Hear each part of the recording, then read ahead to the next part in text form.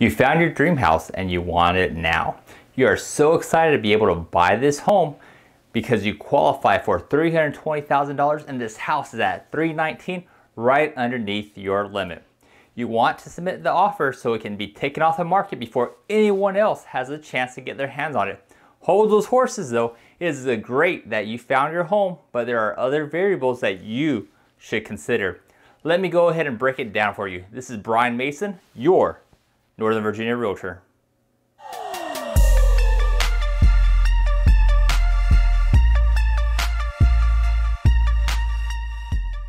Before I start, my expertise is in Northern Virginia.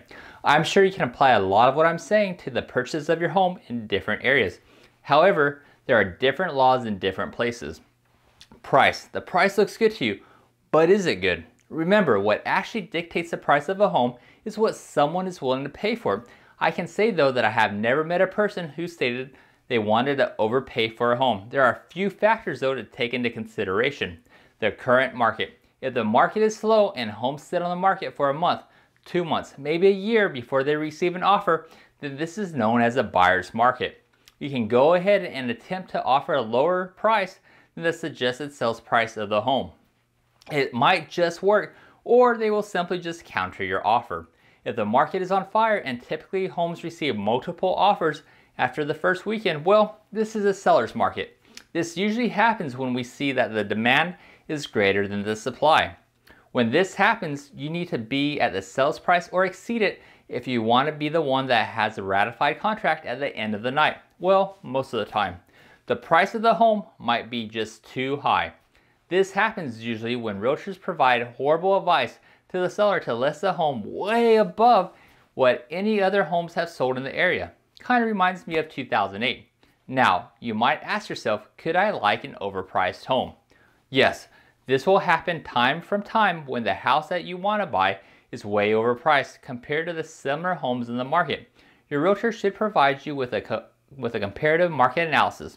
This will break down similar homes in nearby areas, usually within a half a mile, and how much they have sold for. I like to go within the past 3 or 4 months because it increases the accuracy of the value of the home. If your realtor does their job and provides you with this, you should see if it seems like the price is fair and reasonable. Do not worry, I will go over a comparative market analysis in my next home buying video. However, if you are still determined to pay the high amount to get this house, there are some factors the realtor needs to explain. How long do you plan on living in the house? What do you plan on doing with the house when you move? I will go further into detail in 2 videos from this one. Is there anything else that you should look for? What you should look for also is days on the market in association of the last price reduction.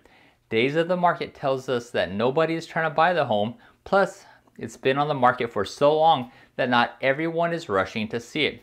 This means that you can offer a lower sales price than what is listed and it might get accepted. This is true unless there has been a recent price reduction. Then you might be able to offer something less and get a ratified contract, or you might not. Really depends on the market at the time.